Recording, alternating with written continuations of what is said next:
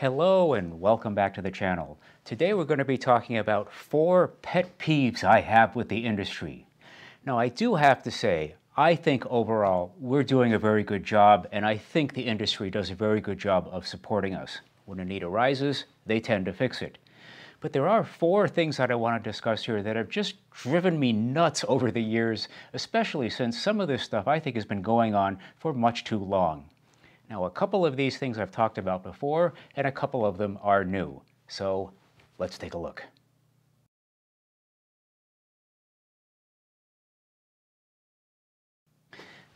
Standardized plates. Here's a good one. Now, overall, again, I think the industry has done a pretty good job of standardizing on this.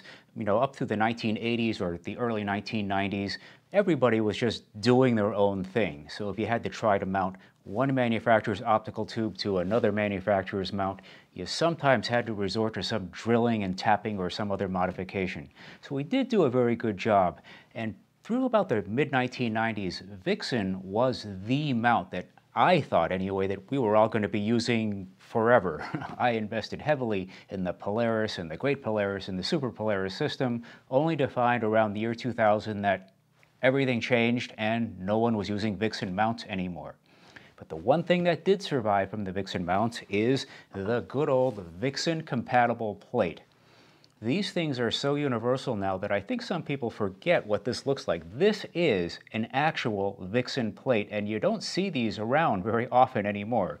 But anyway, this spacing and this length is the compatibility here, and you see lots of them here. So these Vixen compatible plates are standard for small to medium-sized scopes, up through about 12 or 13 pounds or so, like this 8-inch Schmidt-Cassegrain from Meade.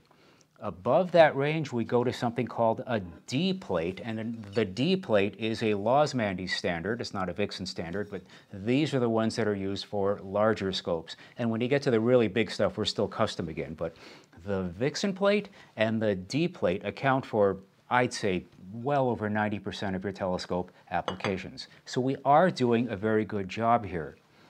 But,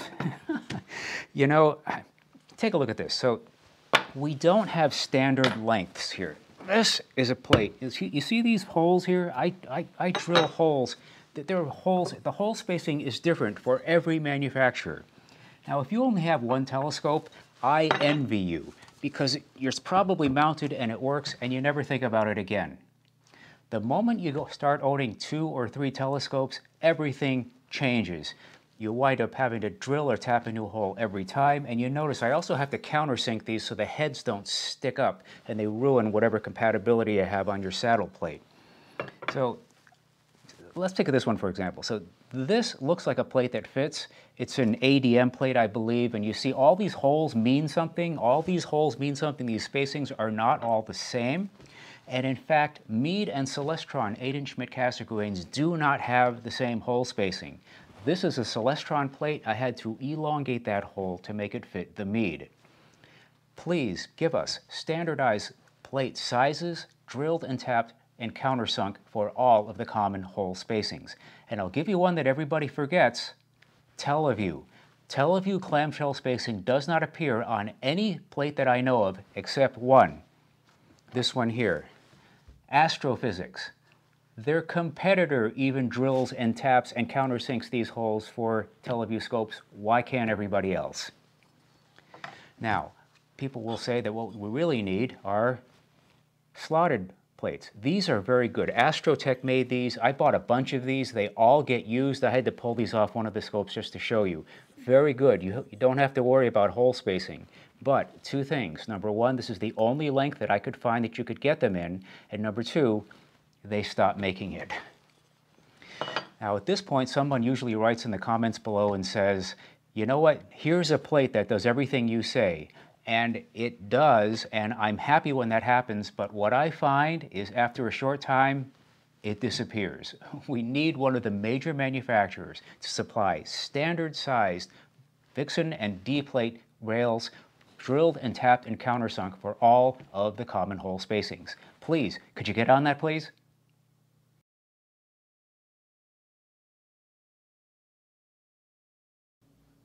You've seen me complain about this one before.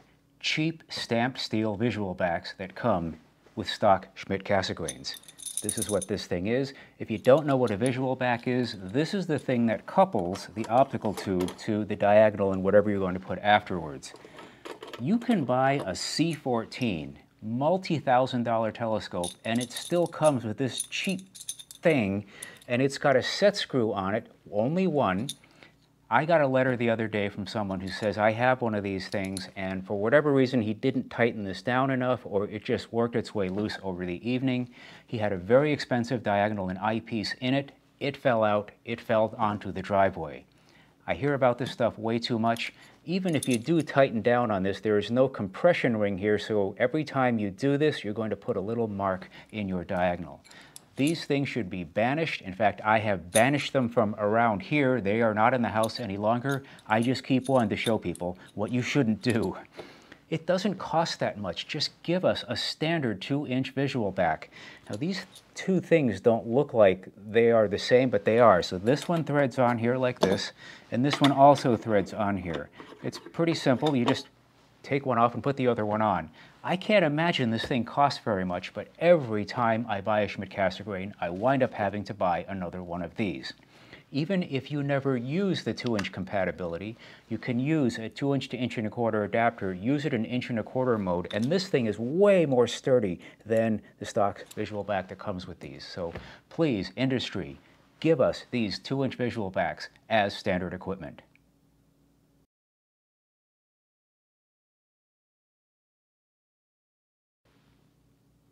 Hey, you, Asian suppliers out there, please fix the spelling and grammar on your website and your marketing materials. This is getting embarrassing. Like the SCT visual back in the previous segment, this is something that's just been going on way too long, and this is something that's easy to fix. You could all fix this tomorrow, but you're not doing it. Now, I was going to put some examples up here so we could all look at these, but I decided not to for two reasons. Number one, I'd be singling somebody out. It's everybody. It doesn't matter what the Asian supplier is, it's been going on. And secondly, I'm just plain embarrassed. When I see some of this stuff come up on a website or in marketing materials or something that I get in the mail, I want to run behind the couch and hide. Several years ago, I used to work for a certain well-known Japanese industrial automation company. I was a sales rep for them. And I wasn't even in the marketing department, but I walked by one of the marketing guys' desks one day and I saw a brochure. It was a mock-up of a brochure that was going to go out. This is before the era of the internet, so your brochure was the face of the company. And it was filled with mistakes. So I didn't say anything. I just picked up the brochure, went back to my desk, and I fixed everything, brought it back to the guy. Sometime later, the brochure comes out. Same thing. Nobody took any of my suggestions. I went to the guy and I said, what gives? What's going on here? And he pulled me aside. He said, Ed, you shouldn't have done that, because what you did is you just disrespected your elders by doing this. And I said, as opposed to the disrespect we're all going to get when the customer sees this marketing material, I don't know, maybe there's a cultural thing going on here where people just don't do this, but if you don't know for sure, hire an English teacher. They'll fix this in an afternoon. You could all have this fixed tomorrow if you wanted to. So here's something that's frustrating to me. These Asian suppliers are getting a lot right. They're getting the hard stuff right. The products are very good. These ED refractors, the 80mm and 4-inch refractors out there, they're very good products these days. That's the hard part. It probably took you years to develop that stuff. This grammar and spelling thing, that's easy. That should be table stakes. Please fix this, and fix it soon.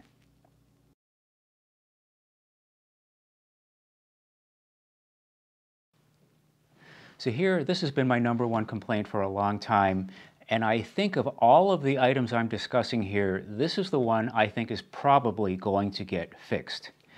Please be more forthcoming as to what your mounts actually do. Now, the reason I think this is going to get fixed is because the smart scopes have shown us that efficient, reliable, accurate go-to systems don't cost very much. And in fact, I think doing it the way the smart scopes do it with the plate solving is cheaper than the traditional way of doing it. We in the hobby know that when you see the claims for mount accuracy and the things that the mounts will do, we kind of take it with a grain of salt. But beginners, they don't know this stuff. They buy this stuff and then they just get perplexed when it doesn't work. They think they're doing something wrong. About 2 years ago now, I got a letter from someone. He bought a 12-inch Meade LX200. Big, Schmidt-Cassegrain, $6,750 telescope. Look, I have a Meade 12-inch LX200. Mine doesn't work either.